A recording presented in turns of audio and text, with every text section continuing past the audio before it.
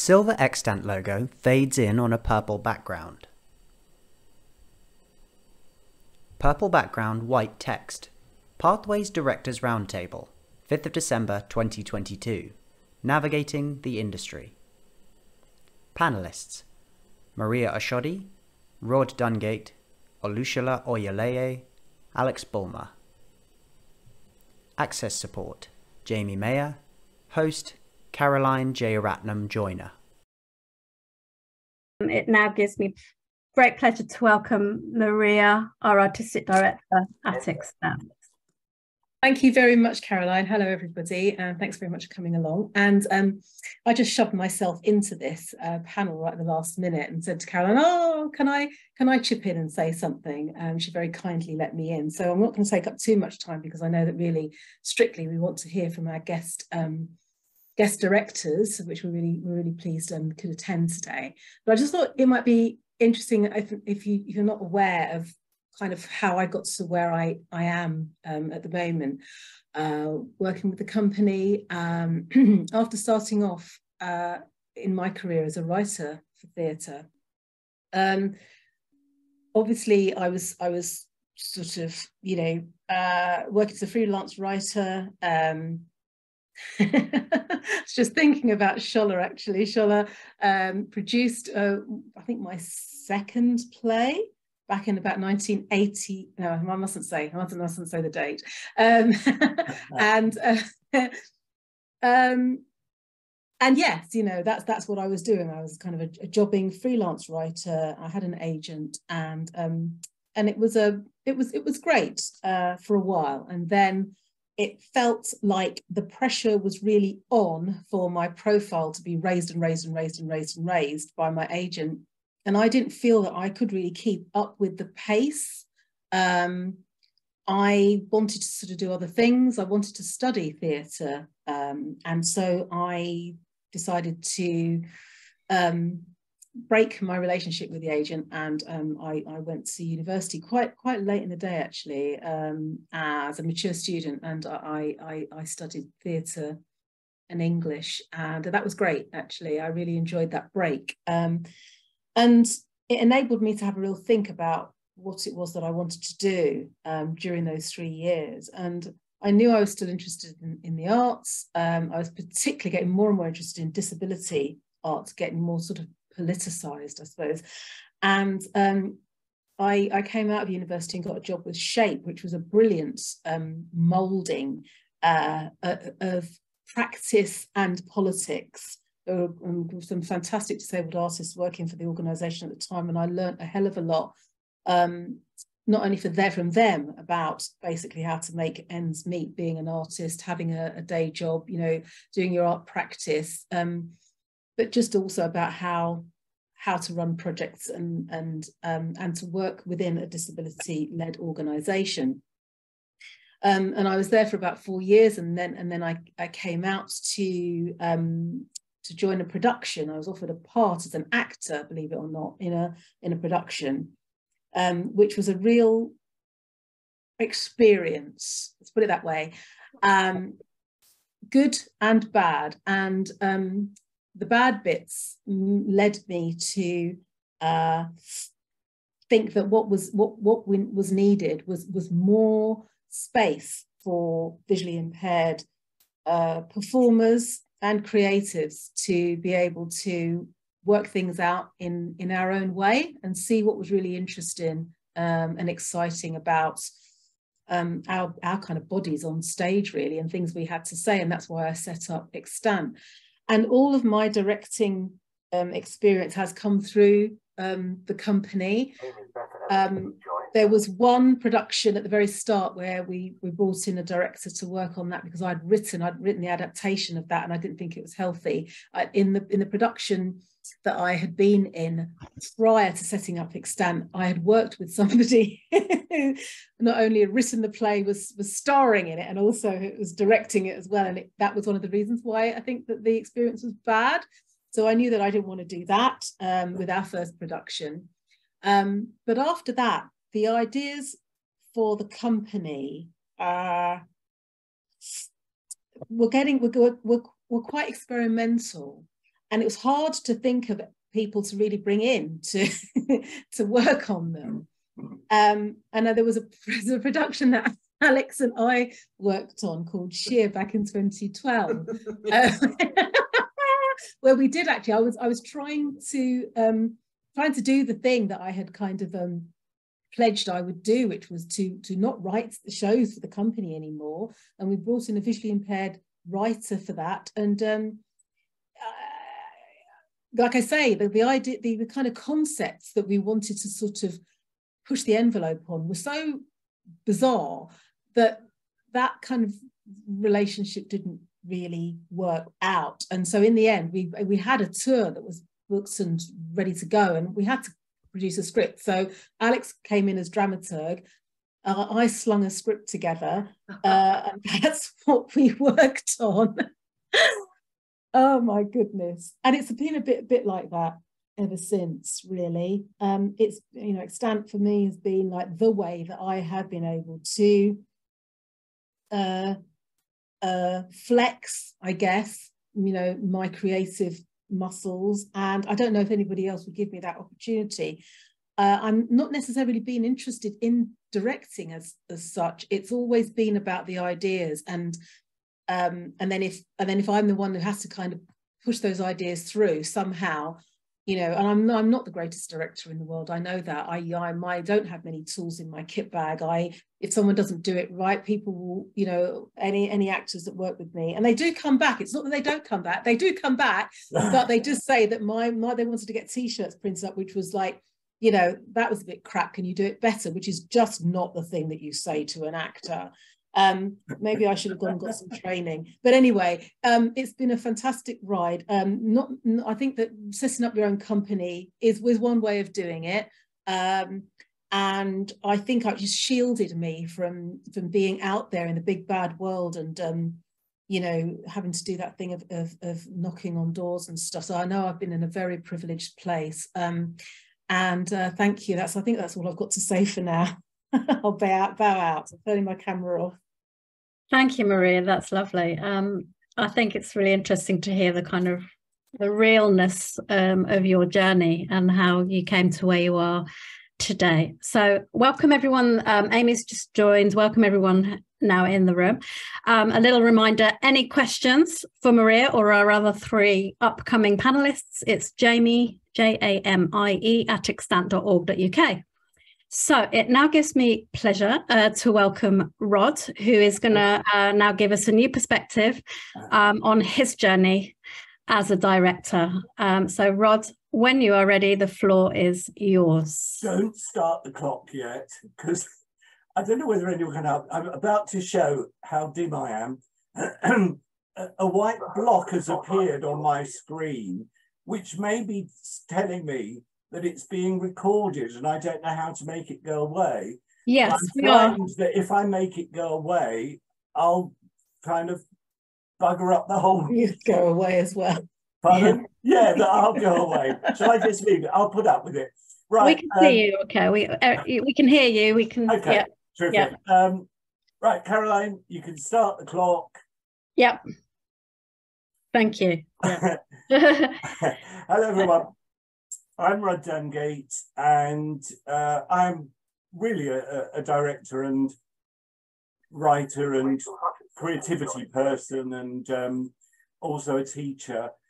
You can check me out later if you want to, www.roddungate.uk. I'm going to tell you a little bit about myself, which I forgot to do. I'm an older white man, and I'm sitting in my study at the moment, Grandy called my study, and I don't have colour coordinated books behind me. The shelves look like a mess, and you can put a capital M there. So I'm going to tell you a bit about myself.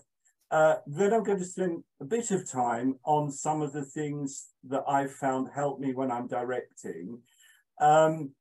And then at the end, I'm going to talk to you about the project I'm at present involved in, because it's a real live example of some of the things I'll be talking about. So I am older, and I directed my first play when I was 17, my first play with adults when I was 17. God knows how I got away with it, but I did. And I've carried on since. I've directed adults, both amateur and professional, and I've directed children.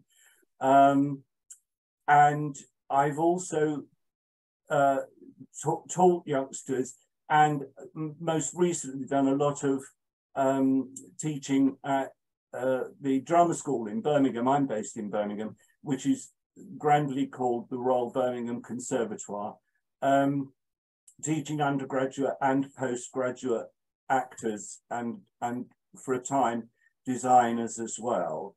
And I took quite a number of years off in the middle of all that, believe it or not, to run the office for a politician. So, you know, they said to me, "Are you going to find a seat for yourself?" And I said, "No, I can't wait to get back to the real world of theatre." So that's what I did.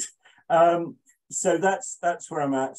I have to say about directing, I think it's the most wonderful thing to do. I love doing it. I think maybe I'm very bossy or something, but I love organizing things, and I think directing is about the most terrific and wonderful and exciting thing that you can do. I'll just run through a few of the things that really work for me as a director. And the first one I think is very important. If you're working, most of the work I've done has been with scripts. Sometimes classic scripts, you know, Shaw as well, modern scripts and new writing as well. As a director, you have to know that script. You have to know it inside out, upside down, and left and right. You cannot be caught out on the script. You need to know your way around it. And if it's a historical script, don't get caught out when an actor says, "I don't understand what that word means." You should know. So know your play, really know it. Know it as a piece of literature as well. Know how to understand what the big idea is behind the text. What's the writer trying to say?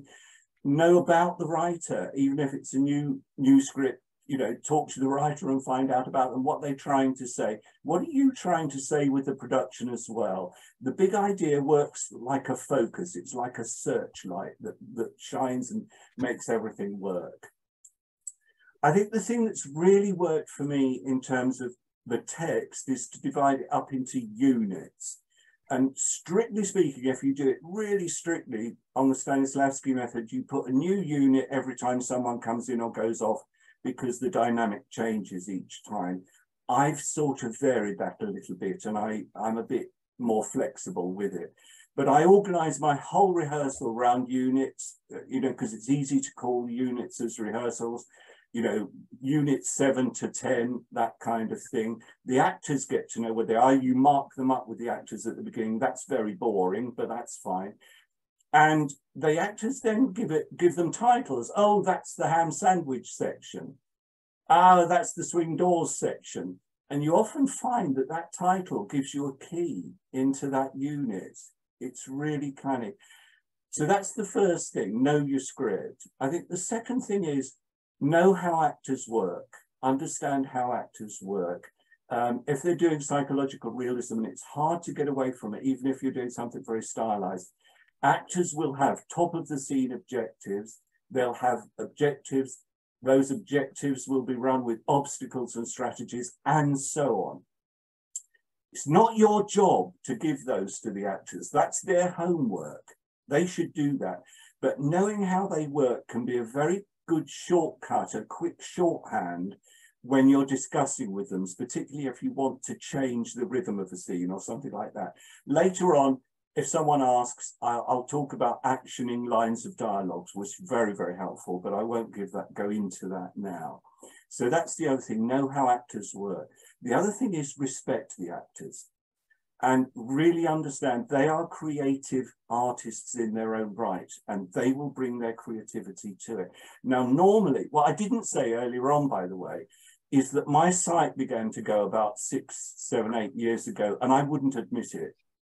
And it's gone downhill in the recent years. And I've ended up thinking I'll never be able to direct again until now.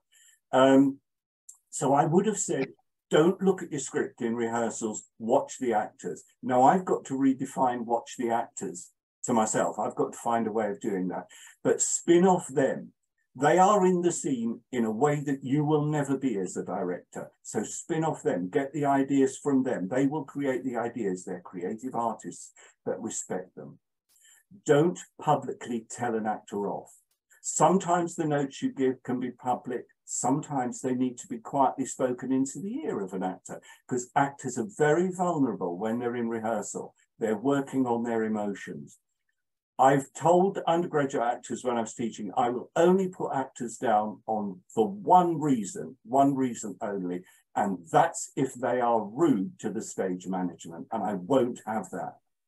You know, the stage management support actors and support us as directors, and they don't get any of the glory. So you don't put them down. I won't allow actors to do that. And mostly they don't. Actors are gorgeous. I love actors. I love being around actors. I fall in love with all actors.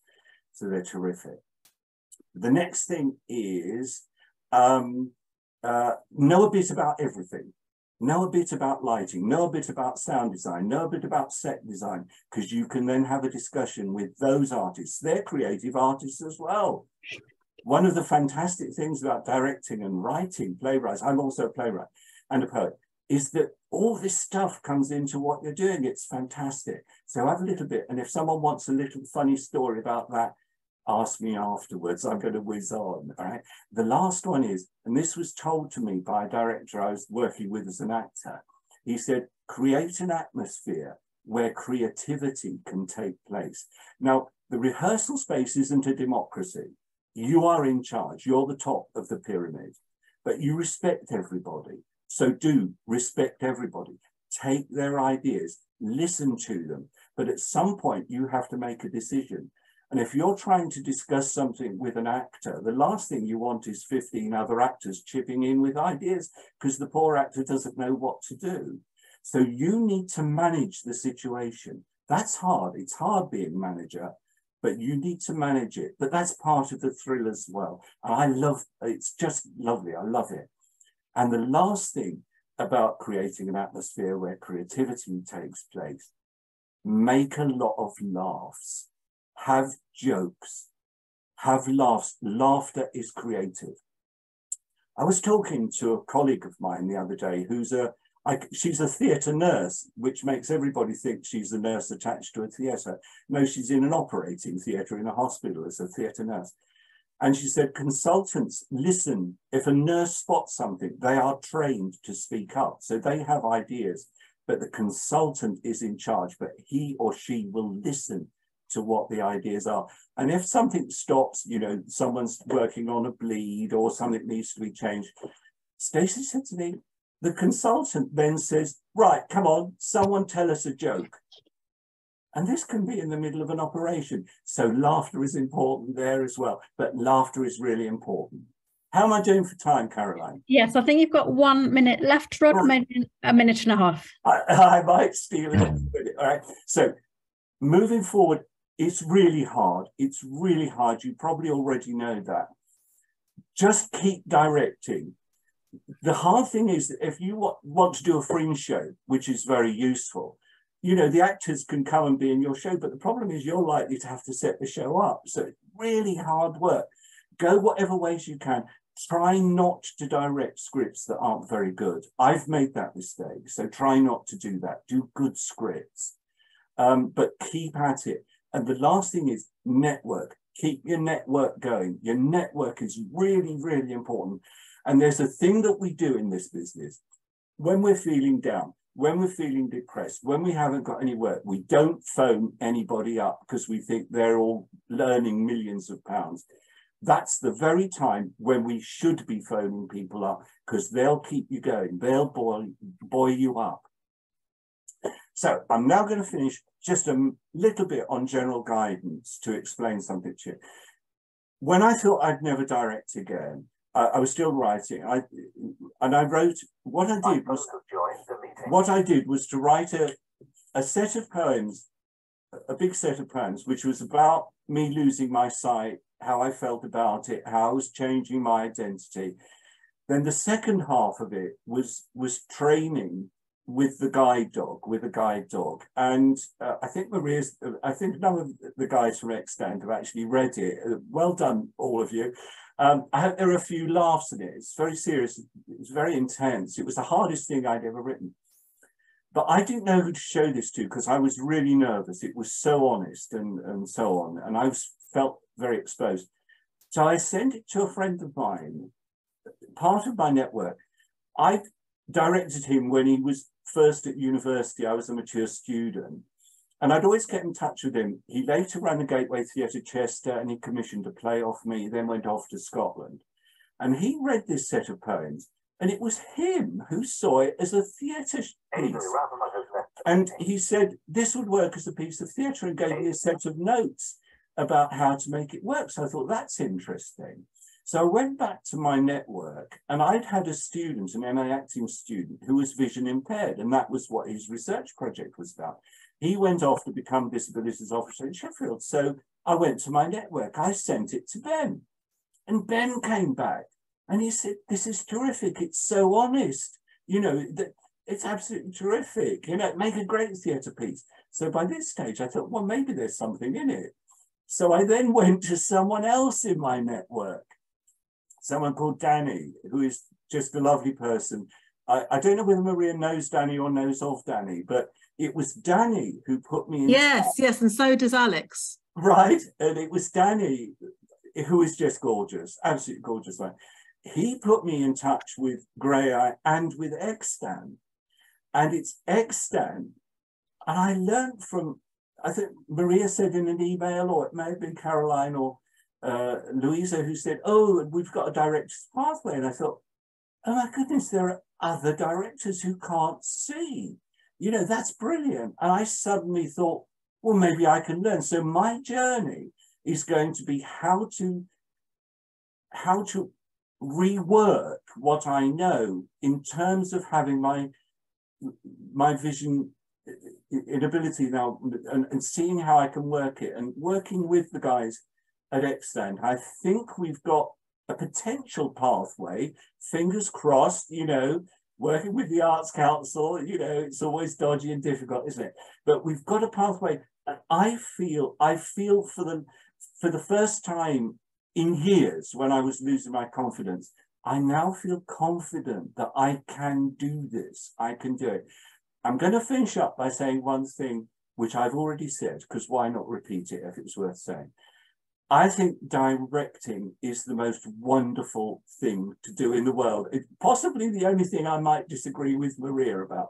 But I just love it. I think it's wonderful. So good luck to all of the people who are finishing that course at the end of the director's course. Really good luck to you. I really wish you well. And I don't care if you're competition to me. You know, you might be better than me. Quite possibly will be. Good luck to you. I finished. Thank you, Rod. And I think, you know, there's space for everyone. There is no competition. We will just shine our light in it. We all help each other, don't we? That's the thing. Yeah. Great, thank you. So welcome to anyone that's turned up in the last 10 minutes. So far we've had Maria and Rod. It now gives me brilliant pleasure to welcome Shola onto the Zoom stage. Shola is an award-winning writer, director and producer. So we will now change the spotlights. Hi there. And I think the mute's on at the moment, yeah. After all our period of time of the pandemic, we still have to say, unmute yourself. It's easily done, yeah. It's one of those joys. Good evening, everyone. My name is, and I love saying my whole name, is Olusola Oyeleye. I love my name. It's a Yoruba name from Nigeria, but you're just calling me Shola. I'm a writer, a theatre director, producer, and I've worked in theatre, in dance. I've worked in the West End as a resident director. I've also worked in visual arts. I love working with music, and I also have had a wonderful, career in education. So I am currently a senior lecturer in acting at a university in London, but I've also taught in other universities around the world. And that, I think, is a really interesting process. I thank all the speakers who've come before. It is really interesting to expand yourself and dream and want to tell stories and not allow anybody to limit what you want to do. Stories are like, I guess, babies in some way. Writing is like a baby, production is like a baby, and you birth it in whichever way, and then you have to nurture it to production with hopefully a lot of creative people around you to realize it. And as people have spoken before, it's not something that you do on your own. And so that teamwork is really important. And I've been very blessed to work with designers that I've worked with repeatedly. That's how it happens. You have teams of people who understand that the work is the most important thing. That's the core of everything that we do. I'm really happy to be here. My connection, as some of you begin to realize, is through Maria. I'm going to out us. We went to school together. And I'm really proud of that. So really, okay. I had to throw it in. It's a network. wherever I can. Time a few weeks ago, reminiscing and trying to. I'm incredibly proud of what she's achieved, and I've had the opportunity to walk on that journey with her, as she said, producing her second play, Blood, Sweat and Tears. Blood, Sweat and Fears, actually, get the name right. So about me, I like telling stories, and I started my journey as a writer. When I started writing, it was a period of time when dramaturgs or literary managers were deciding, and they're still doing it now, but not as rigidly as they did then, telling us what they thought the audience wanted to see. And so therefore, a play by a Black writer, a Black woman writer that might want to write about her African heritage or her heritage of being born and brought up in the UK and those kind of stories was not what they thought their audience wanted to see. And what I could see was that it wasn't about the quality of my writing, it was the subject matter. So the seed there was sown about dramaturgy, about the idea that I could work with a writer to help them realize their story in the form that they wanted to realize it. We have very many styles of theatre today. We have gig theatre, which is like lots of music and dance and noise and movement. We have traditional 3-act structures, Aristotelian kind of like plays. We have 1-act plays, monologues, and all sorts of plays. And now these things are, people are more receptive, if you like, to the different kinds of stories, the diversity and inclusivity of stories. But there was a time, and there still is somewhat, when people would dictate to you about what they thought their audiences wanted to see. Ultimately, an audience wants to see a good play. And it's almost like being, the way I kind of recognized it was as if to say, you tell a child, you'll try and introduce them to new food, and they say they don't like it before they've even eaten it. So what you'll find is that there are lots of gatekeepers in this profession who will try and block your path and tell you what is aesthetically pleasing and what is de rigueur, what is the style of the day, what topic matters you should be writing about. But you have to stay true to the stories you want to tell.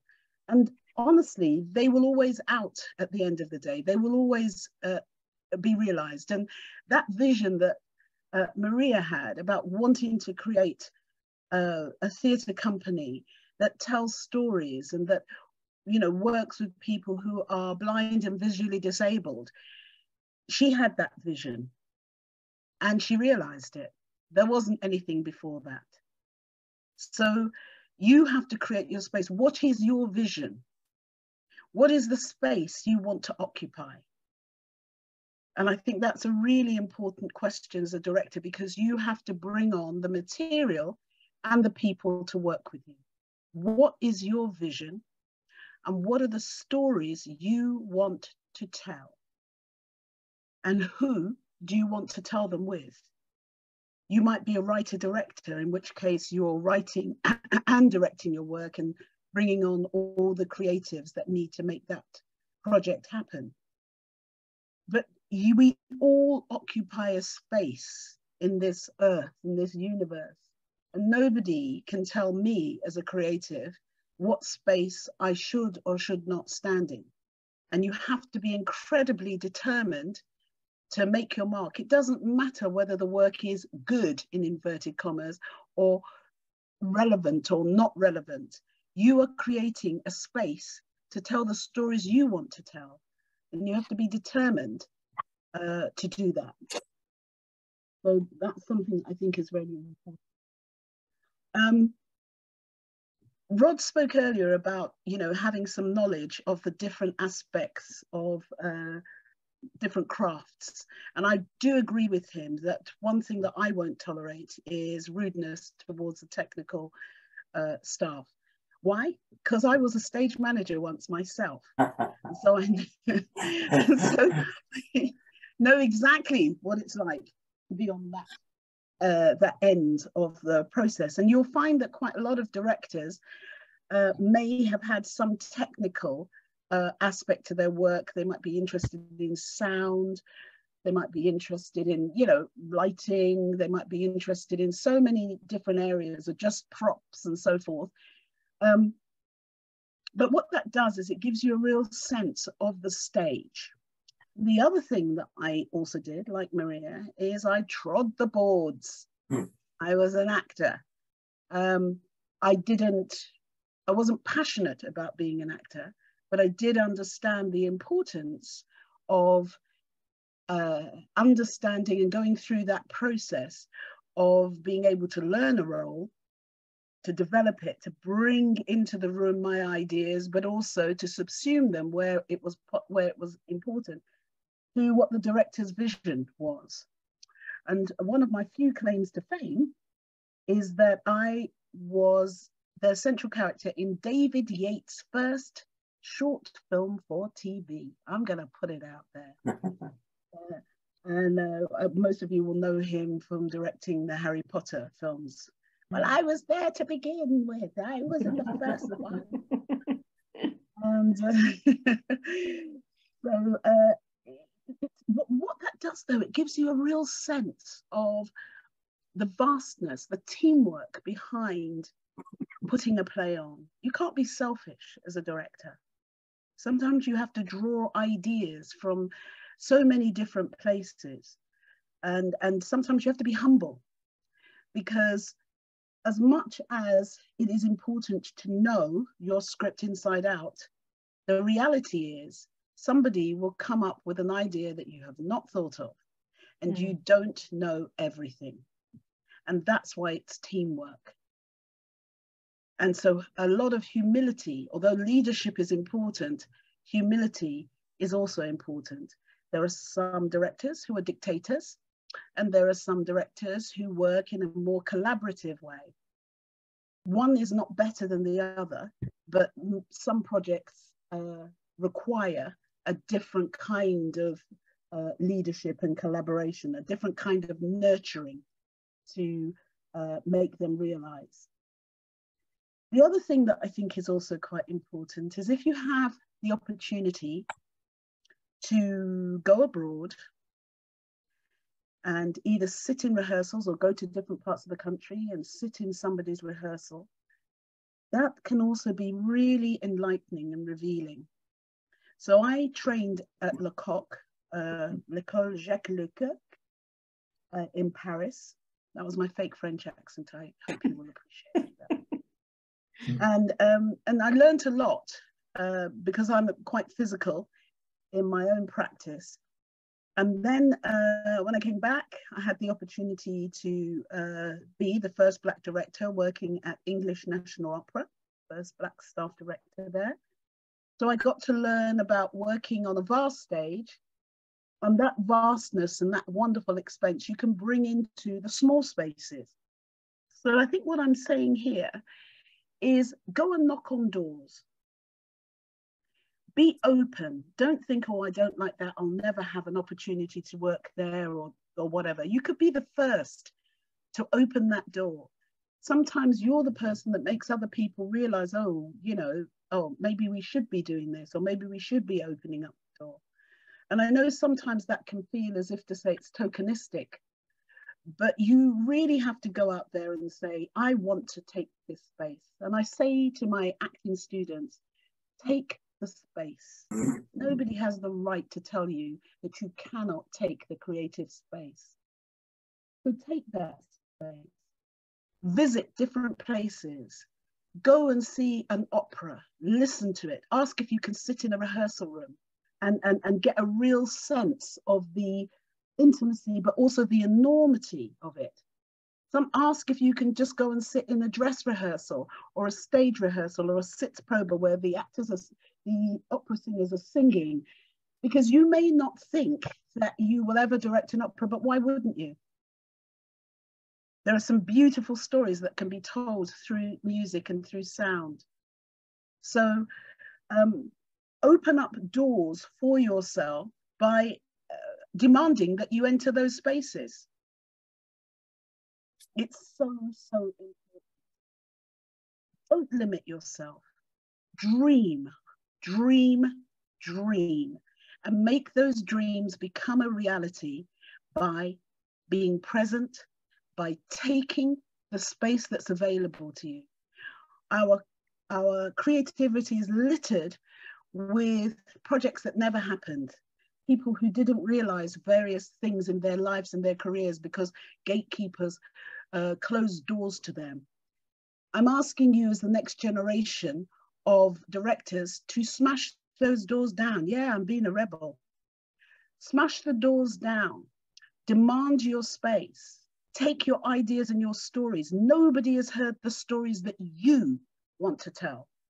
We're all human beings, but I have stories, you each have stories that nobody knows yet.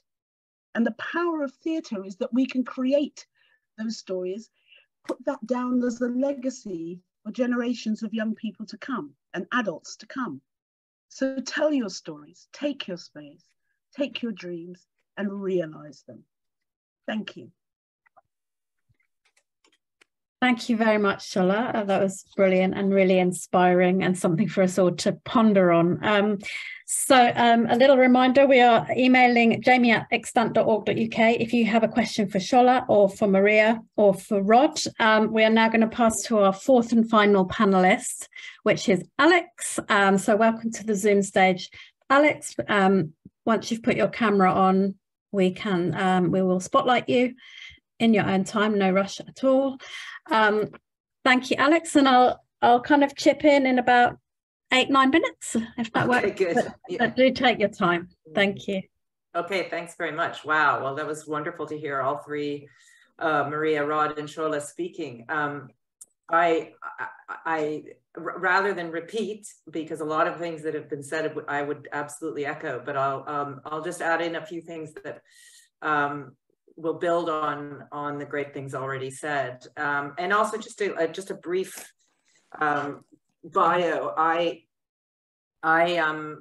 I've been working for over 30 years, and I started in Canada, and I was the only disabled in the village.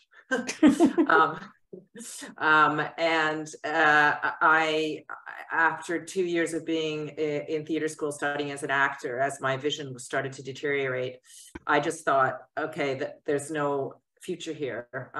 So I went to England to train to be a voice teacher. And while I was there, someone told me about Grey Eye Theatre Company. And at first I just thought, oh, no, those are other people. Those disabled people are other people. And then it took, I finally changed my mind in 2 minutes of working with the wonderful people at Grey Eye in those days, back in 1990. I never wanted to work with non-disabled people ever again. And also during that year, I saw this brilliant play, Hound, written by you, Maria. And I thought, oh, look at that. Like, blind people can be actors too, and writers. And it just, like, my world blew open. And, you know, I think for all of you in this Zoom room right now, you have got the power of each other. And I cannot reinforce enough how important that is. I met Maria about 6 years later. I believe it was at a workshop, an opera workshop. And the two of us spent most of the time laughing and cracking each other up. But it was an amazing moment for me to get to know Maria, because, you know, up to that point, I really had felt that I was pretty much also the only blind in the village. And community really makes a difference. So build on the relationships that you have right now, because you've been working with Extant, because there are other blind and visually impaired artists that you know in the community. I think sometimes we forget how important community is, and it will get you through those difficult moments, and it will also we will piss each other off. We you know, it's not all sunshine and glee, but we really need each other, and I really want to reinforce the need to try and take care of each other and remember how valuable we are to each other.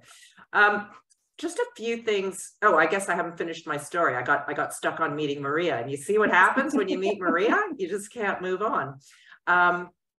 I then I worked in Canada until 2003, and then came back to the United Kingdom with a play that I had written called Smudge, which was based on my sight loss. And then I stayed in the United Kingdom and worked with Grey Eye for a number of years as I developed a new writing program for them called Write to Play. And I had the amazing opportunity to work with Maria on a few projects. And if you want to talk about laughter in a rehearsal space, Rod, I have never laughed so hard as when we worked on that burlesque play, Maria. I just, we laughed so hard. And the great thing about that project was it was based purely on the idea of play. And it's something that I've taken forward in all my work ever since, because it really was, I think, one of my favorite projects of all time. The need for play. You know, creating theater is a serious business, but making great theater requires a constant return to play, that sense of freedom. And if you can create spaces where your actors feel free to play, then I think you're creating truly brilliant creative spaces. And how do you do that? Well, I do that. I use a lot of improvisation in my rehearsal room, regardless of whether there's a script or no script. Bringing people back to the idea that they're trying to discover something rather than something being handed to them. So that would be something to add to the conversation so far, is that whether there's a script or not, remember to play, remember to keep the idea of discovery and searching alive in your room. So yes, I worked with Extant. Then I started my own theater company called Invisible Flash, which I guess we had a couple of projects before I then moved back to Canada. And I've been here for 5 years. I'm happy to say I'm going to be returning to the UK as well as working in Canada. And I am currently developing a new piece here about blind travel writing. A couple of other things to throw in just in terms of approaches to directing as a blind director. I love bringing in to everyone's process, whether they are blind or sighted actors. Things I've learned as a person who has become blind, and things I've learned from my process that I think are valuable to everyone. So one thing that I have learned that I have to do as a person who's blind, who doesn't have the immediacy of sight when I walk into spaces, is that spaces emerge. You know, as a sighted person, spaces were immediate. They were apparent. I could see them with my eyes. It took no time at all. But was I really aware of the space I was in? Had I actually explored it? And what I love about entering a rehearsal space as a blind person is that the space emerges. I have to discover it. I have to take the time. I have to walk around. I have to really understand the space through my body, through my ears, through my feet. And I ask all my actors to do that. And every actor I've ever asked to do that has always said that it has changed their physical relationship to where they are. And they feel more inside the room. And that's so key. You want your actors to embody the space. And I also think space is a great, it's almost like a character. It's this wonderful character that we often forget about. So that's, so I say, I would suggest that, you know, really get your actors to explore the space. As an actor, I use line feeding when I am working on a new script, which means that somebody is speaking the lines to me and then I say them out loud. I get all my actors to do that. And again, I've had actors say that they hear the words rather than see them on the page. And I ask them to wait until they're really ready to say that line. And if they have to hear it again and again before they say it. So we do scene work through line feeding. And again, you know, that's a technique that I would say, you know, I've come to through just my own need as a blind actor. I also really love to ask actors to speak their actions and stage directions, to take ownership of their stage directions when we're doing table work. Table work being when we're reading plays out loud. And it's just, again, it's a reminder that this is physical. Theater is physical.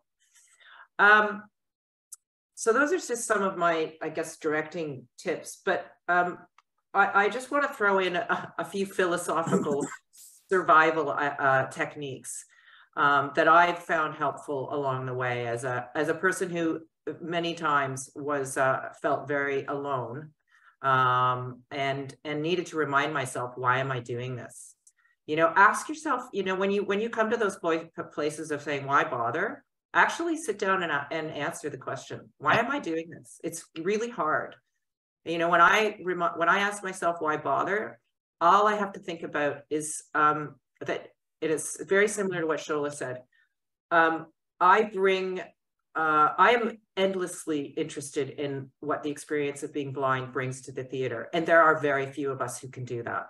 So that's one of the reasons I bother. And I also bother because I haven't run out of things to say, and I haven't run out of questions, and I haven't run out of believing that there are more and more ways that theater can be shaped and reshaped and reimagined from a blind perspective.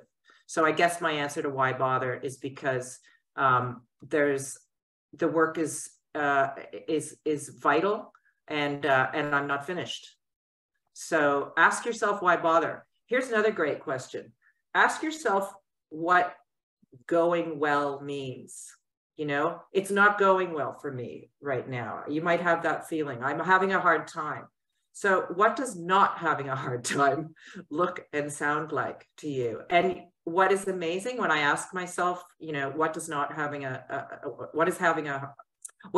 good time? What does going well look like, sound like? I often realize it's just that I'm working with the wrong people. It may just mean that I have to say no and get out of the scarcity model of saying yes to things I probably really don't want to do. And so that's not hard. Just say no next time and find the right people to work with, because they're out there. And I often find that the answer to why things are not going well is simply because I need to be working with with different people. And the other question is, how far are you from where you want to be? And I have also found that I'm usually not far off. If I think about things too much in the future, then I'm far off. But if I actually think, what do I want to achieve this year, as opposed to where do I want to be in 5 years, that age-old question, where you want to be in 5 years, that never works for me. I just need to think about where do I want to be at the end of this year. So for me, that's a much better way of thinking about things. Low-hanging fruit is so useful. So reach out to the people that you know and take advantages of the opportunities that are not that far away from you.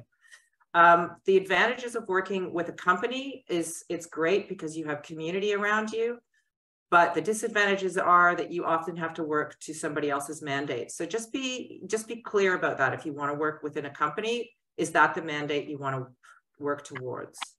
And if you want to work as an individual, get to know the funding that's out there for you, get to know the support systems that are available for you, stay connected to your community, and incubate and fertilize. Now that may sound like I'm saying have a lot of sex. What I'm actually talking about is fall, fail, take the advantage of those moments to incubate and use those moments as fertilizer. Turn your failure into fertilizer. And don't be afraid of failing. I was afraid of failing so many times because I just thought, well, you know, I'm blind. I represent, you know, do I represent all blind people? No, I don't. Is this the only opportunity I'm going to have? No. So try to take the pressure off yourselves and use failure as an incubation period. And I think that's it. Oh, and be shapeshifters. I think that's what Shola was saying. Rather than fit into a shape, shift shape. Fit in or fuck off just doesn't work anymore. There's no, we have the power to change the rooms, change the process. So yeah, take advantage of your shape shifting magic. Thank you so much to Alex. Okay, so we're just on 8 o'clock. What we're going to do now, we're going to take a 2-minute comfort break. When we come back, we will look at the questions, and any questions for Maria, Rod, Shola or Alex. So I've been writing a few little notes, and we've been talking about, you know, having a vision, building your network, creating your space, knocking down doors, being humble, treating everyone with respect, that is anyone and everyone in the room, and looking at the play and the sense of community. And that is just a few words from the really lovely presentations this evening. Purple background, white text. Audience questions. So basically, I'm just going to put that to the 4 panelists and ask if anyone would like to chip in with that, really. So ageism is out there, unfortunately. Is there any ideas, especially drawing from your presentations this evening, to respond to Paula's question? So I think it's fine if you just speak up. I think we're not too many in the room, so we won't talk over each other. I think I'd like to just offer yes. a word of advice. There are so many isms that people put in the way. I think sometimes what we have to do is learn a language. Could you just speak a little bit louder, please? Yes, I will. Can you hear me, Rod? Yeah, that's much better. Thank you. Great, thank you.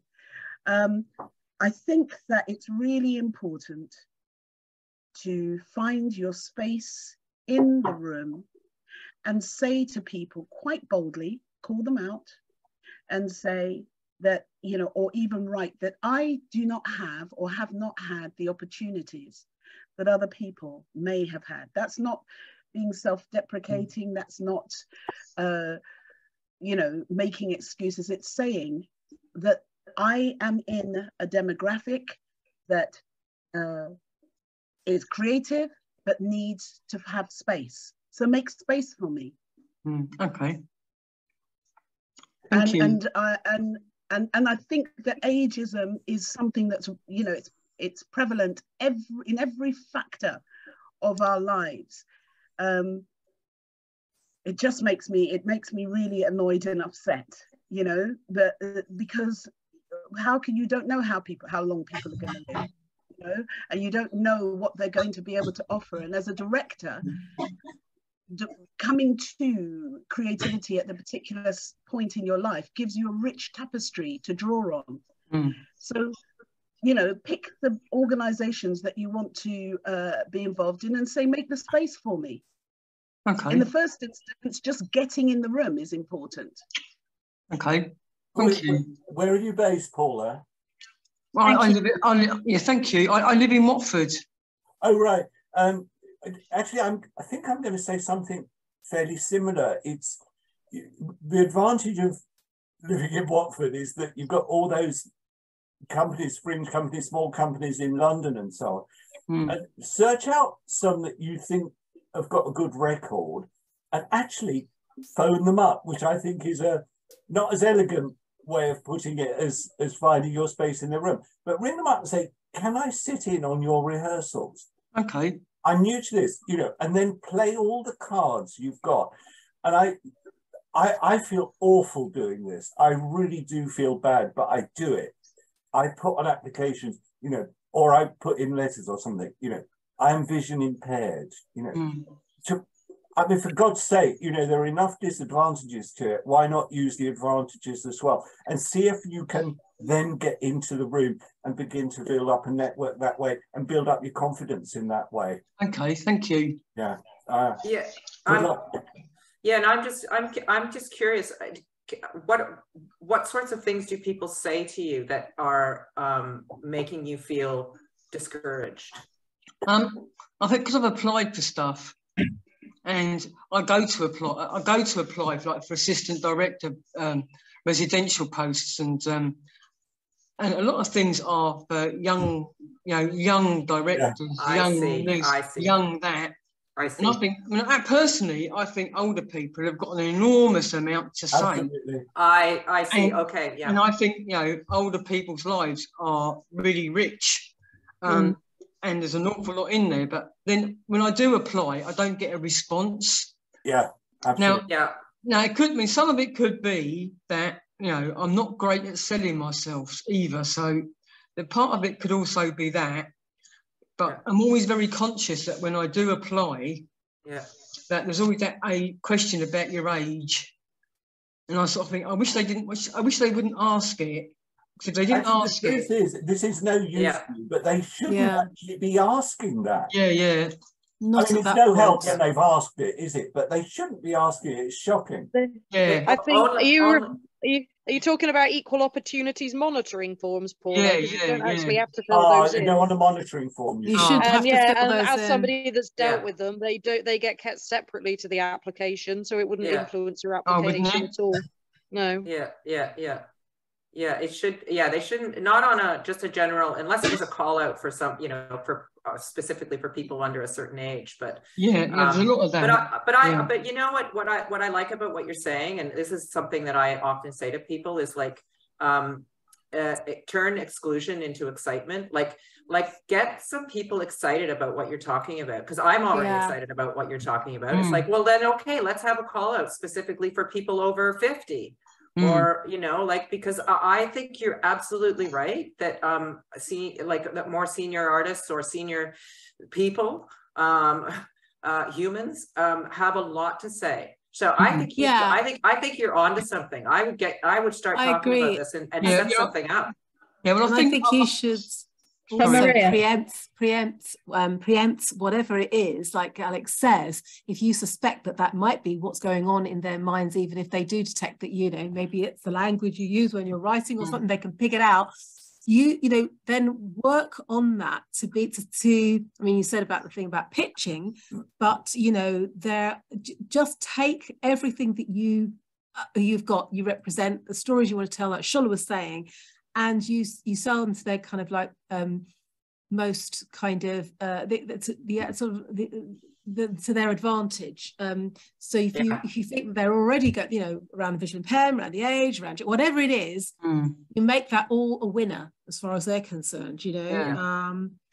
and what's unusual and unique and interesting about where it is that you are in your life. Yeah, I mean, because I sort of think that women over a certain age are invisible already. But if you could find a company who are about to do a play about something, you know, something that you've picked up on, and you can get in touch with them and say, I see you doing something, I'm really interested in this topic, you know, could I come into your rehearsal, and kind of flatter them as well, you know, and see if you getting into the room. It's Alex's phrase I'm now nicking, so.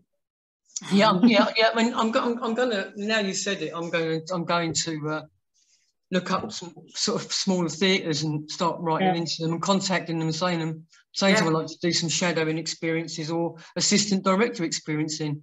Alex, can I just quickly chip in? Have you actually been in touch with them? Can I just chip in? Can I just chip in one more thing, please? Yeah. So, Paula, the Royal Shakespeare Company has a new artistic director pairing there. Write to them and say, I would like to sit in your rehearsals. I think that there is a space to do work with visually impaired people. It might be something that Extant also wants to write in and say, look, hey, we'd like to partner in a project. But the point about it is that when you actually, you know, go for the top, go for the side, go for the middle, and go for the small and the large. Okay, but definitely be bold. There isn't anywhere. The Royal English National Opera have just lost their funding, sadly. Now, write to them. Say, I want to be inside the room. Yeah. You know, take that opportunity to just, in the first instance, get inside the room, get in the building. You know. Right. Yeah. Get people to know my name, innit? Really. Yeah. Yeah. Thank you. And thank you very much. Thanks, guys. I guess it's about finding the right fit when it comes to which companies inspire you, Paula, as well, because there's a lot out there. So just picking and choosing. Brilliant. That's some brilliant advice there. So, Amy, I think you had a question that you wanted to... Yeah, I guess I think for me, like, I'm very political in most aspects of my work. And there are compromises that you have to make to get work on. And like, you know, I recently was on attachment to a theatre, and they were streaming a show that I wasn't comfortable with them streaming, and I had a meeting with them about it, and they were really receptive. But then at the same time, I work at the other side of things with casting, and I'll get emails from people saying, oh no, I'm going to pass on this because of what the character's saying about disabilities. Well, you know, it's what you bring to it, isn't it? But like, yeah, so I guess, you know, where do you know when to compromise and change from within, and when do you know just not to go there? Is this a question for any of the panelists, Amy? Yeah. So any of our panelists, when do we compromise and when do we need to stick to our guns with what we're trying to do? Anyone want to respond? Well, it's Alex here. I mean, that is such a great question.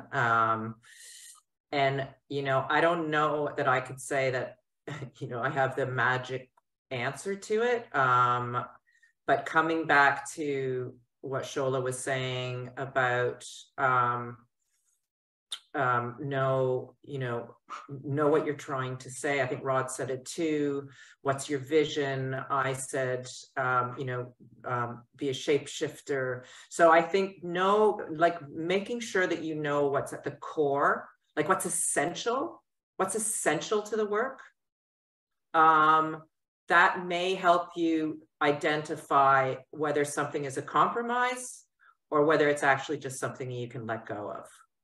Because compromise just, that feels so risky. But I just wonder if it's more a question about really digging into what it is you're trying to achieve. And maybe that helps clarify whether it's something you can let go of.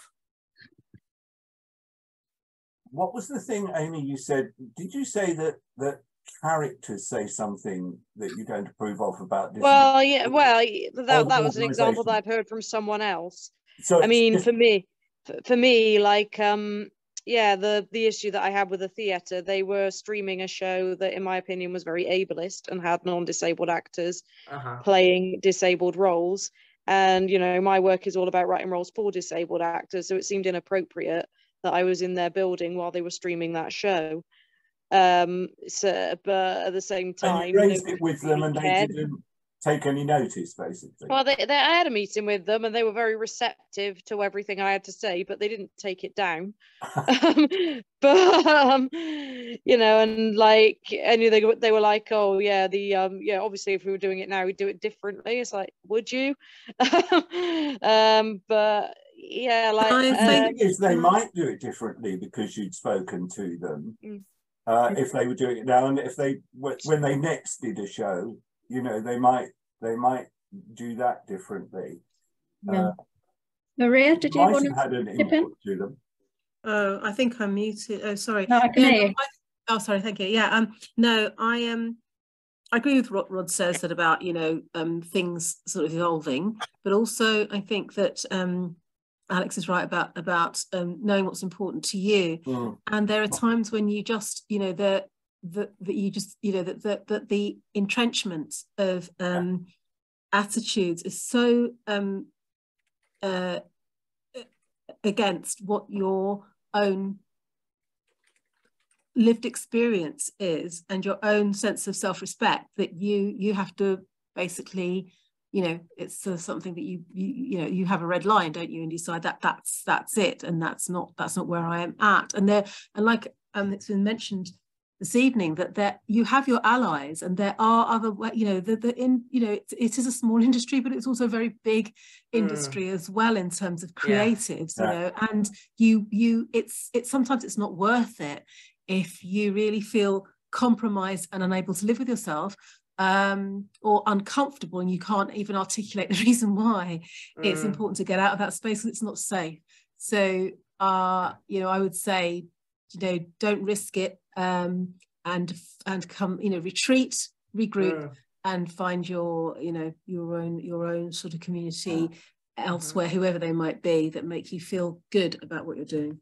And see that experience you've just had as a positive one, because you can say to yourself, I have now learned that I'm not willing to compromise with this. Yeah. And that will help you move forward, and you will feel positive about it. Right? It doesn't make it any easier to live with, possibly, but you know, it's good. It's good you've moved on and found something out about yourself. Yeah.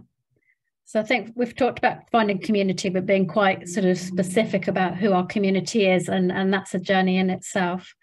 I'm aware of time, so the floor is open for any further questions. You can speak up or put a little emoji or send an email, any which way. Any questions for our panelists? I have a question for Rod. I have something to come ahead, I'll ask it aloud.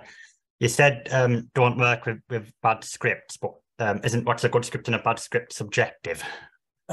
Sorry, did you say how do you know the difference between a good script and a bad script? You said it's a subjective. Yeah, isn't it subjective? Sorry. Not always. It is a subjective. There are objectively bad scripts. Pardon? Caroline, do you want to repeat the question? So basically, the question is, you talked about good and bad scripts, but isn't that a very subjective opinion? You know, It is subjective, but I know that I have directed plays when I was younger that weren't that good, and I really think, should I really have done that? Was it a bad move to do it? And I suspect it was. It's not the same as working with someone you can work on people to develop, work with people to develop a script, but to just go into, I think I was too eager to direct plays at one stage and would direct anything. And some things, I think, looking back on it, I would have been wiser not to have done it, that's all. But it is a subjective decision, you know, as to whether it's a good script or a bad script. If it's a very, very strong idea, then it would be worthwhile working with the writer and saying, could we just talk this through? You know, this is a really strong idea. I suppose having a bit of dramaturgy, but don't try and write the script for them. And then if you could have a positive relationship and develop it with them, you'd have a better chance than jumping straight in. Does that answer your question? Yeah, I think so. Yeah. Can I just add something to that? Because what I'm listening to what Rod is saying is I'm sort of hearing a little bit maybe what I was saying, which is that you can say no. Like you don't have we don't have to take every project that comes our way. Mm. Yeah.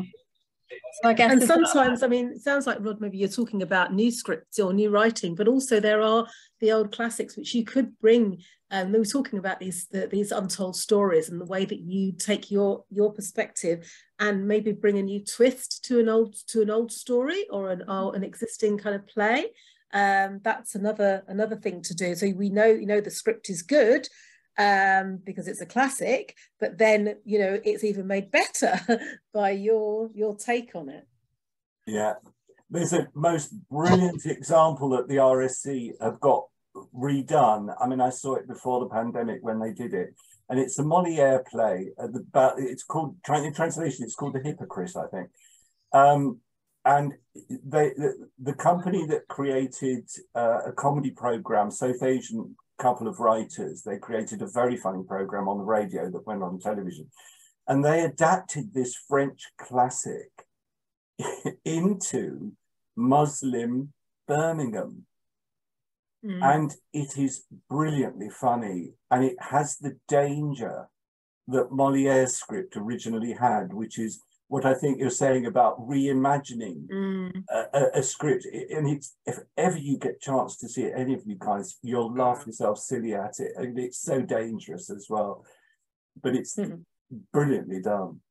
It's an exact example of revisioning and making the story yourself by looking at it. Yeah, so working with devising as well and recreating, like you say. Yeah. Thank you, everyone. Do we have any more questions before we close for the evening? I've got a question, Caroline. Anthony, hi, Anthony. Yeah. So my question, a lot has been said about laughter and the power of laughter, especially in the rehearsal room, making your actors feel comfortable, creating that safe space. I've only had this happen to me on 2 occasions, but there have been times where, whether it's a member of the production team or a designer or an actor, causing confrontation within a team. As a person who, I'm definitely a listener. I don't shy away from confrontation at an absolute must. But how do you as directors deal with moments where you face somebody who isn't actually willing to use that phrase again, compromise, isn't actually willing to explore other ways, and actually in many cases isn't actually willing to do the job that they're there to be they're paid to do? I have got something to say on that. Maria, of course, I'll let you know. Just I, like you, Anthony, I've had two experiences of that, and the first time was with an actor who had really profound anger management issues, and the second time was with an actor again who it's incredibly challenging, and I've never had to discipline anyone before, but I had to in that instance, and it was so challenging for me as a director. This is the second occasion I had to bring every diplomatic skill in my body to bear on this process. And one conversation wasn't enough. It went on, and I had to really hold the space for breakthrough. And there were times when it felt like I'd got there. I had conversations with this member of the company individually, together as a company, together as a group. I tried every which way. And all I can say is I just prayed. In the end, Can I tell you a story? This is fairly early on in my career. And I had exactly that situation. There was a guy in it and he was just awful. And like Maria says, you end up praying, you know, and every rehearsal it was awful. And I've only lost my temper twice with actors in 50 years. And that was one of them, this guy. And then I went into theatre one day and his script was there and he dropped out. And this was like a Friday and we were due to open the next Friday. And I went into panic stations and I kind of then had to rethink how I would, he was playing the lead, by the way. And I had to work out how to deal with it and I recast it. I moved people around and then brought someone new in. And then I went to the cast because they knew this had happened, that he dropped out. And I went to tell them that I'd solved it. And I thought they'd all be, you know, very sad and disappointed and worried, you know. So I crept into the room. They were bloody having a party. Honestly, they were so relieved, you know. Bugger Rod having to sort it out, yippee! But as Maria says, in awful occasions, there is just nothing you can do about it except grin and bear it. And hopefully, the other actors will note that and put a word out. And as a director, you'd certainly never work with a person again. And if you know other directors, you say, look, you know, take your choice, but not easy. But yeah, pray. Thank you. Thank you. So I can see we've got hands up with Tam and then Paula. So Tam, did you have a question? Hiya. Yeah. Hello.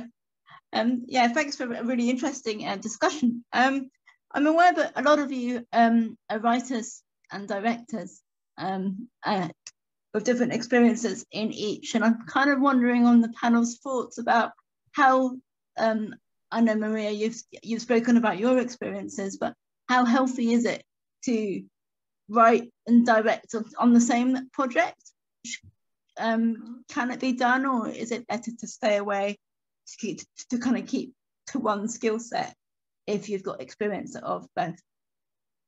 That's an interesting question. Shola or Maria, would you like to answer that? I've spoken on that, but shall Alex or Rod? I think it's a fantastic thing to write and direct your own projects. Some of the most mainstream writer-directors in mainstream theatre write, and nobody says to them that they can't do it. You know, it's like, I keep using this analogy a little bit, but it suits me well to kind of use it. It's about, I see our projects as birthing, yeah? And that, you know, it doesn't matter how you birth or how you take care of or where the baby comes from, but you have to nurture that baby. And sometimes projects are so precious that you cannot hand them over to somebody else to carry. After you've nurtured it, written it, you know, taken care of it for such a long period of time, sometimes you need to hold on to it in order that it doesn't get destroyed. Because sometimes what happens with dramaturgs and literary agents, they try and mold your play into what they think their house would want to see. And therefore it moves away from, you know, as far as even who your central characters can be, you know. So if you have the skill set, or you just dream that that's what you want to do, go on that journey. I mean, it's inspirational that Maria said at the beginning, you know, oh, I'm a writer and then I started directing and, you know, well, it was a journey. Yeah, go on the journey and get people that you trust to work alongside you, because they'll guide you, you know, for sure. If you have created a project, do it. The only thing that I would say that it can be challenging in the early stages of one's career is writing, directing, and acting in the same No, project. don't do it. Exactly. I think that you know, is a different skill set altogether. You definitely need a third eye in that process. Yeah. But to write and direct a project in which other people are acting in it, go for it. Okay, thank you. I started as a director, and then actually when I was working with a politician, I started writing and did my playwriting masters at the University of Birmingham, because I'm based in Birmingham. And then I wrote plays and worked with some terrific directors. And then the directing urge came back, and I kept thinking about Alan Ayckbourn, who always does the first production of his own plays. And I'd always said, I will never direct my own plays. And then, you know, having worked for a politician, I did a U-turn and did thank you for getting the joke. You're very kind. And did start directing my own work. And I don't know who it was who was just speaking front, you know, because I can't catch the name. Cam, I think. And then Olusola. Yeah. And you do need a second. You know, you need someone. You need a good team of actors that you know, or you need someone who's got a good, can watch over your shoulder with the script to see whether the fault's with your script rather than your directing. You need someone around you to be confident. But I love it. I love it. But I'm a maniac.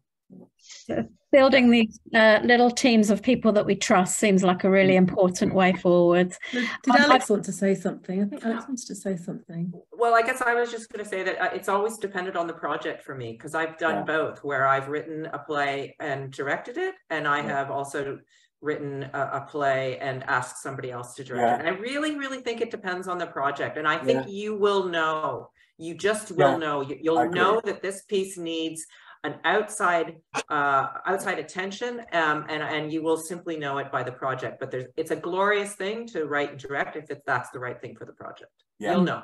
I agree. Okay, so I've seen you, Paula, but we've got questions now from Ada, Lily, and Stephen. So I think we're going to have to go Ada, Lily, Stephen, final one from Paula, and then close for the evening. So Ada, you can put your camera on or not, up to you. What would you like to ask or comment today?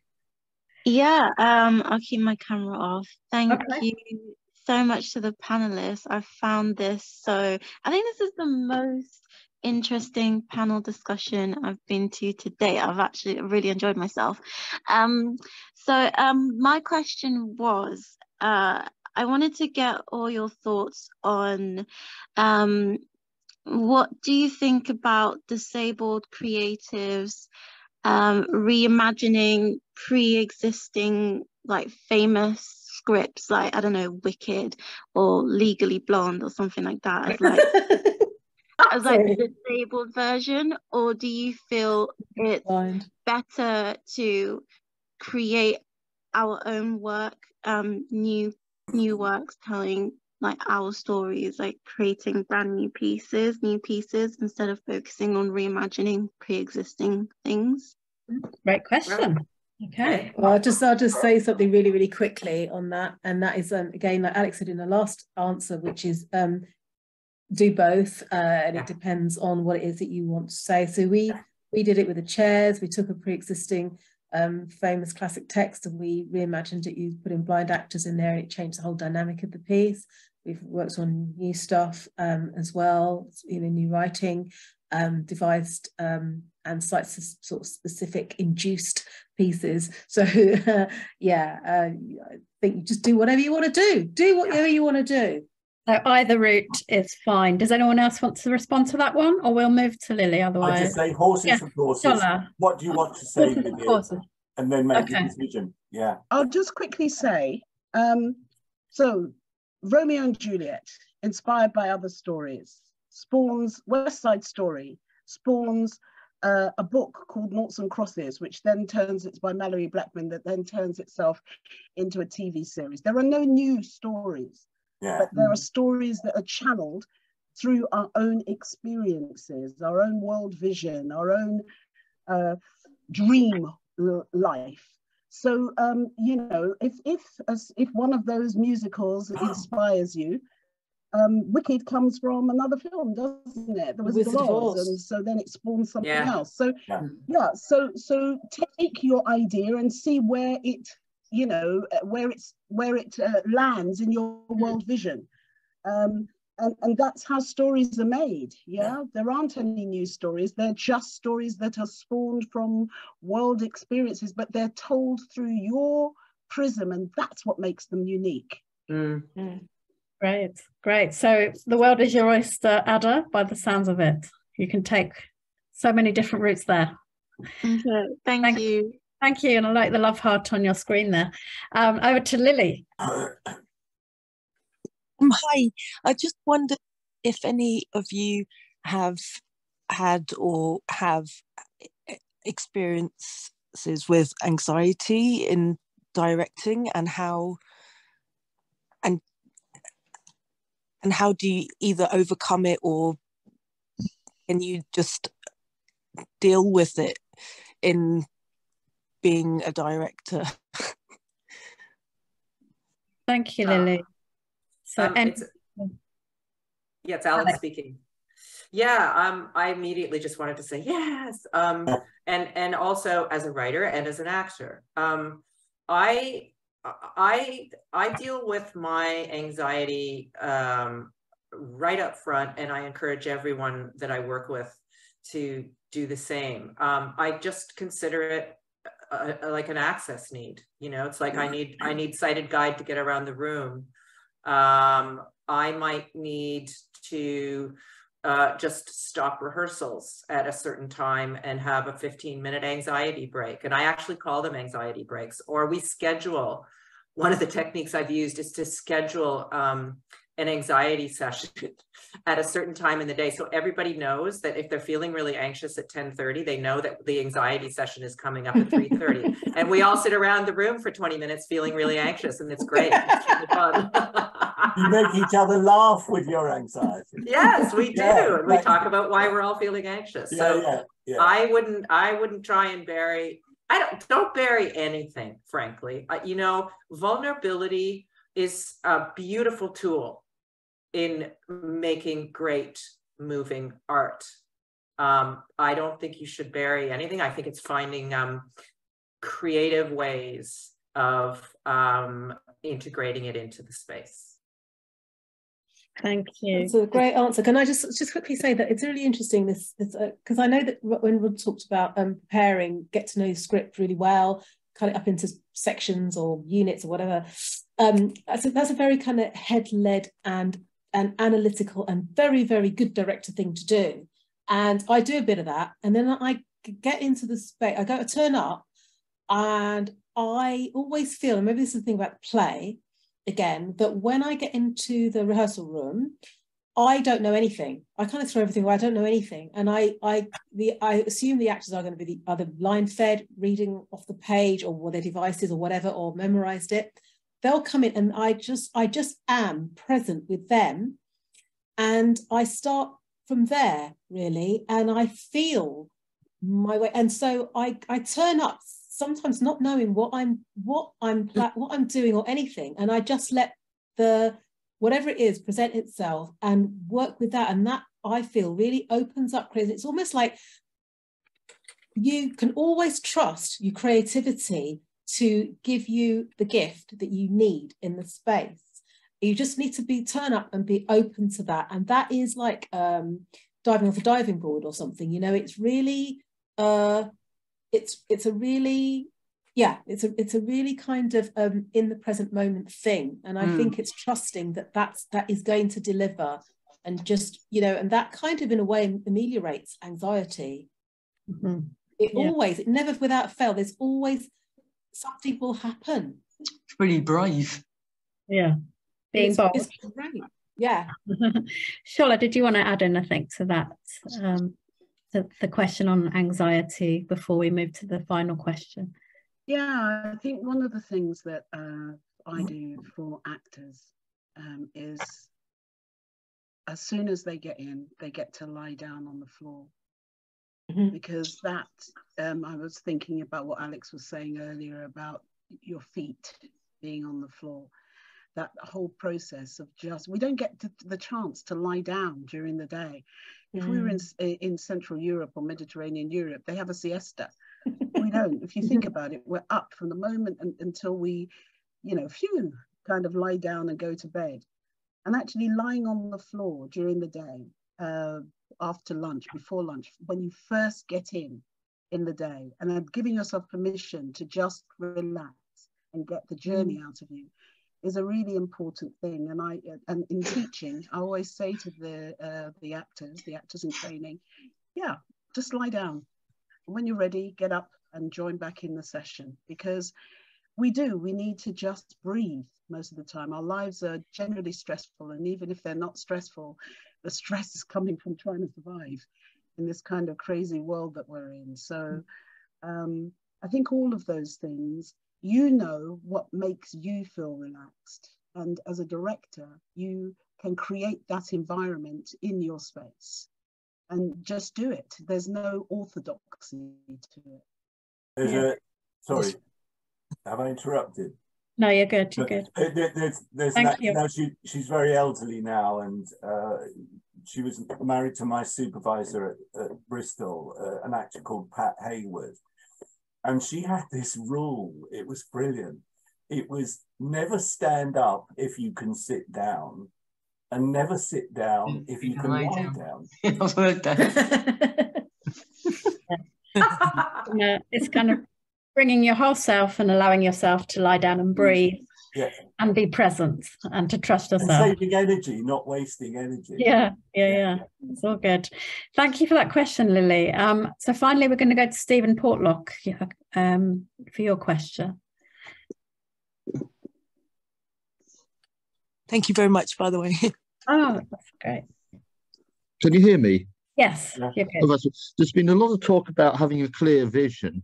Now that's interesting, because as writers, there can be you can be. There's some people who are planners and some people who are, I think it's vomiters, writing organically. So it sounds like that's quite different from the writing process. And as a director, you need to know. You need to know what you're doing, the plan from the get-go. Is that the case, or have I misunderstood, or can you still create organically particularly when directing someone else's script? Oh, totally. Yeah, that's what I just said about, you can have a plan, but my preference is not to come into the rehearsals and impose that. That might come in a bit, but my preference is to actually just feel what is happening in the room. That's when you get the idea. That's when, it speaks to you, or something gets created in that collaboration between the people, the minds, the other energies that are in the space. That's my way.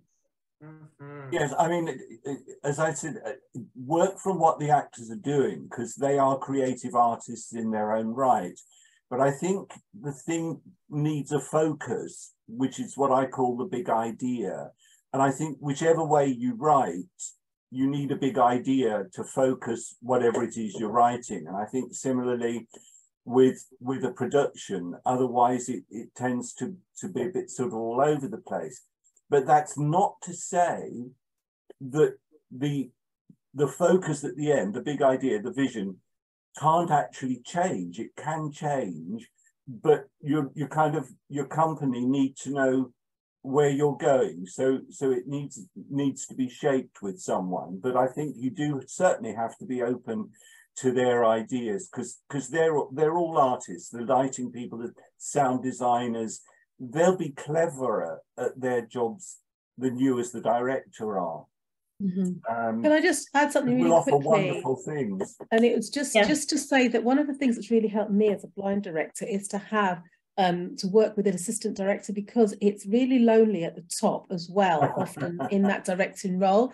And if you have an assistant director, somebody who's on the same wavelength as you, you can really share that space together of the ideas, the bigger ideas, how things are fitting in, what direction maybe to go in at every stage of the and I think that's something really important for There's one other person who can be really helpful to you, and it depends quite what your context is, but they'll either be the stage manager, or if you're in a big building-based company or a big tour, it'll be a DSM.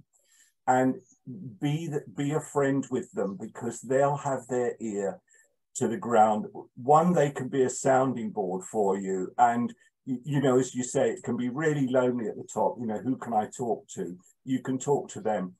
They'll have their ear to the ground and can feed back things to you as well. Because at some point the actors will lose confidence in you, and it's really then it's better they lose confidence in you rather than they lose confidence in themselves. That's and it's because they're not achieving what they want to, because they're trying to achieve it too fast. And you then need a pal to cry at the shoulder to cry on. And your DSM, your SM can be brilliant. Yeah. I agree. And I would, sorry, I would also just add that I often enter a process with a question in my mind as opposed to an answer. So perhaps that's another way of thinking about, you know, having something to say, having something to question, having something to ask, and keep asking those questions. I certainly have found that working with Maria, we were constantly saying, what is this about? What does this mean? And as a writer, I think I ask myself that question as well. And so maybe that's another way of thinking about it. Yeah, so quite a process. Paula, I think you did have a final question yourself, didn't you? Yeah, it's not a big question. Go on then.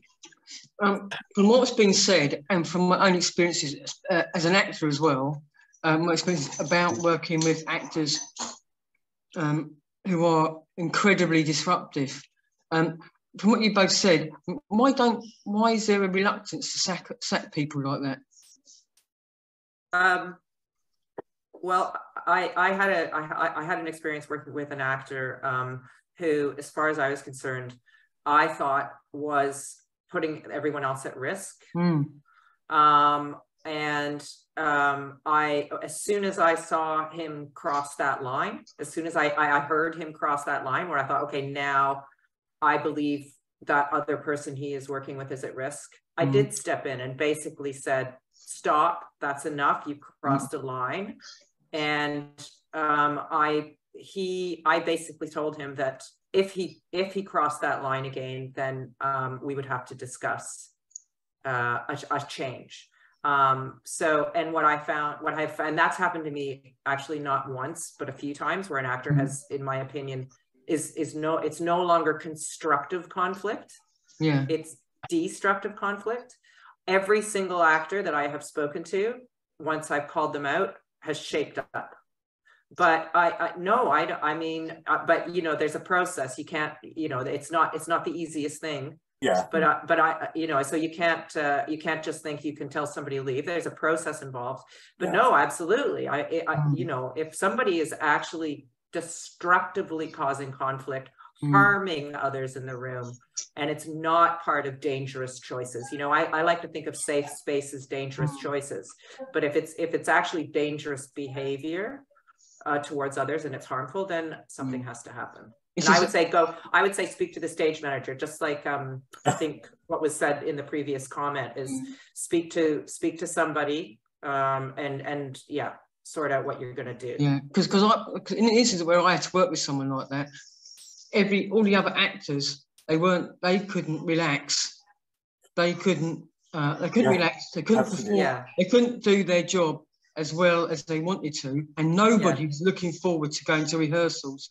And they can't be creative either. No, you can't.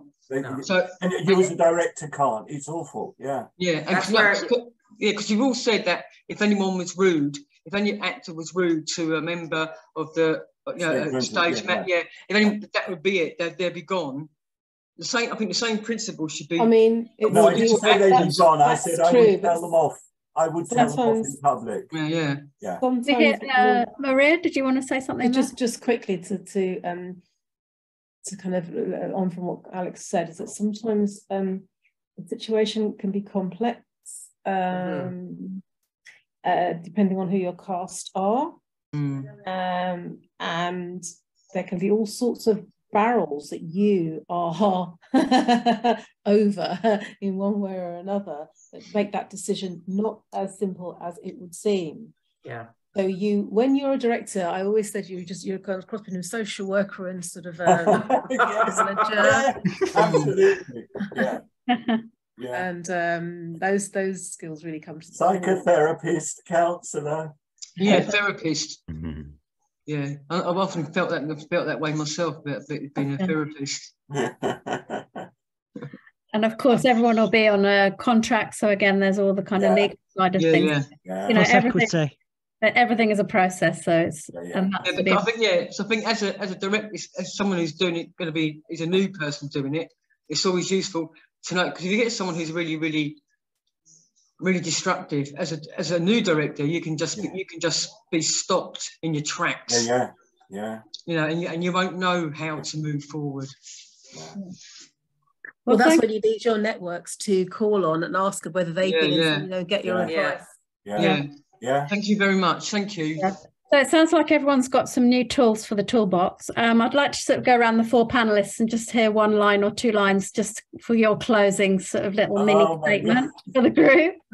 It can just be good night if that's what you feel most comfortable with. So no particular order. So we'll hear just a closing comment from Shola, Maria, Alex, Rod, when you're ready. I think I'll jump in and just say, be ambitious. Know that you want to tell stories, whether you write, you direct, whether you dance, whether you play music, whether you do all of the above and many more, making film, however, have a vision about what you want to achieve. And if you really believe in what you want to achieve, you will begin to find and discover the creatives that you need to work with. But in essence, it is about believing in self, and you'll stumble. You'll fall, but creatively you'll pick yourself up again. And that's what we've all done.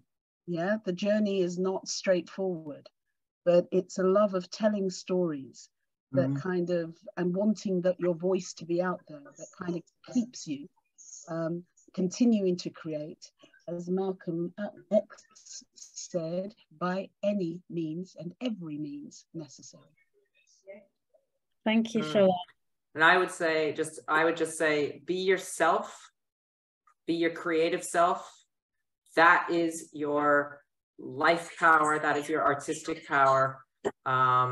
Use it, build on it, love it. Thank you. I'm going to answer it in a slightly different way, if that's okay. But first of all, I want to apologise to Maria. I will read Hound, Maria, but I had embarked on the Hilary Mantel trilogy. Oh yeah, no, do her first. 2/3 of the way through part 3, so I'm going to finish that. Fantastic! Wow.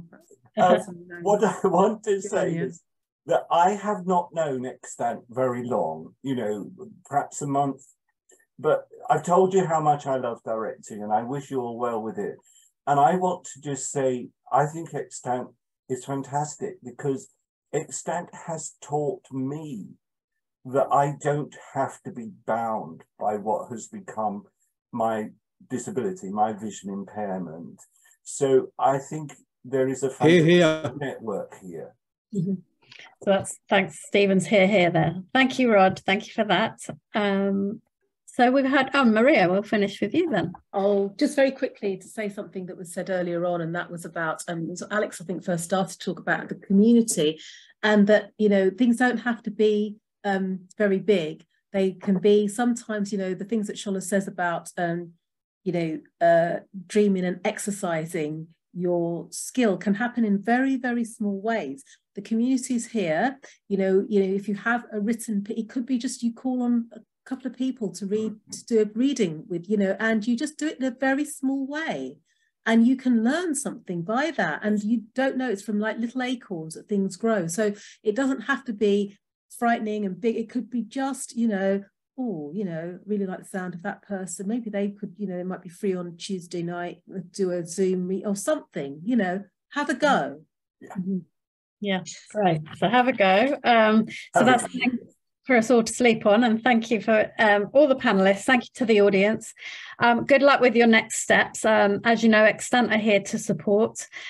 So we haven't really had time tonight for sort of more informal networking. So my challenge to you, everyone out there, just go and speak to someone new from tomorrow onwards. You can always ask me for email addresses of someone you spotted on the call tonight, or someone you heard from on the call tonight that you'd love. And there's always Extant Connect. Sorry, there is always Extant, which is once a month that Louisa runs, which is a forum for the community to come together, share information, promote things, learn from each other. It's a really great space. So because certainly tonight, leaning on people and us being someone to lean on is obviously super important in this world, and in this industry.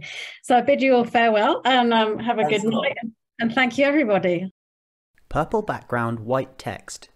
Thank you to our funders: Arts Council England, Ulverscroft Foundation, Leather Sellers Company, Wingate Foundation.